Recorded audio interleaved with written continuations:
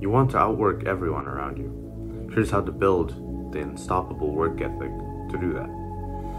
Number one, and the most important thing, which I'm going to go to right away, is that you need to understand that it's a grind. A strong work ethic means accepting that hard work isn't glamorous. You're not going to always be motivated to do it. You're not always going to want to do it. You're going to want to skip it a lot, depending on how much discipline you have. You might be skipping it a lot. Maybe you won't be skipping it at all for a while. But what a lot of people don't understand is that success often comes down to just doing the repetitive, unexciting tasks that others are trying to desperately avoid.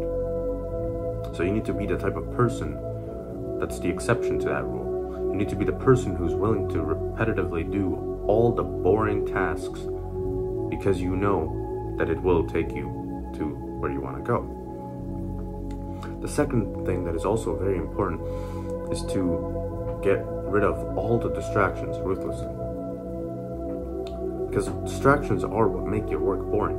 If there were no video games, if there were no junk food, if there were no movies, if there were no phones, no social media, none of these things are beneficial for you, right? But if there weren't any of these things, then your work would be so much more fun for you because you would be getting so much more dopamine from it. You would be getting a sense of progress. But now you can get this dopamine and this happiness and kind of ease from all these other sources, but these sources don't make your life better. They just make you feel a bit better for a short period of time. So when you realize that distractions are the enemy of a good work ethic, you can identify and remove anything that wastes your time. You should be treating your focus like a precious resource and guarding it with your life, because it truly will make the biggest difference.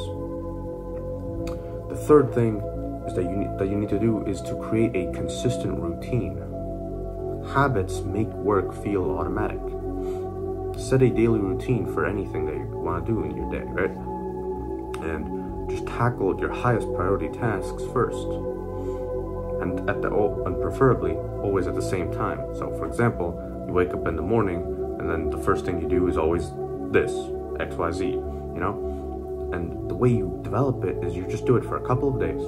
And if you do a habit for a week, it will become so automatic for you already in such a short amount of time that you'll just automatically start doing it the next weeks. And if you keep doing that for long enough, for months, for years, you're going to make such significant progress.